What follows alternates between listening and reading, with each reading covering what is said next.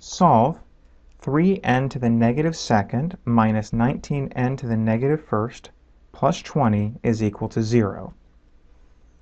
All right, this looks quadratic in form, but it's not a quadratic equation because we have the wrong exponents here. So let's make a substitution.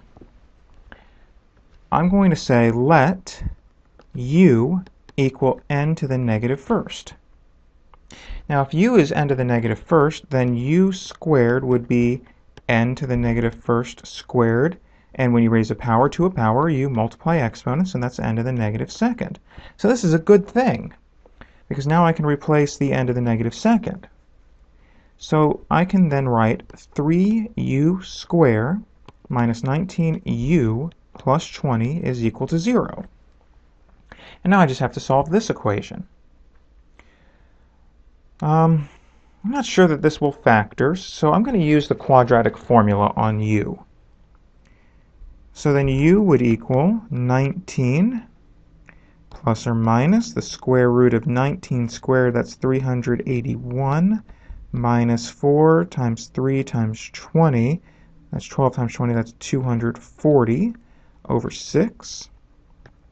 So u would equal 19 plus or minus the square root of, oh, what is that? That's 141. Something's not right here.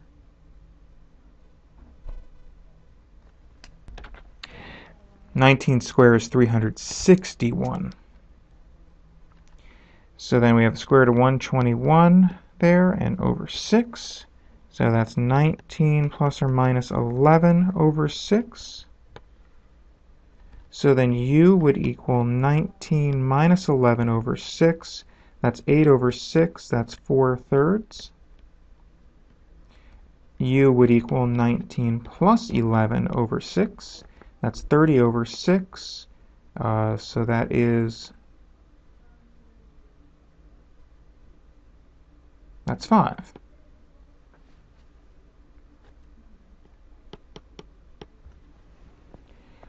All right, but remember, we're not done. We made a substitution.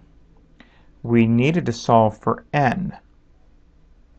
So if u is 4/3, that means that n to the negative first is 4/3.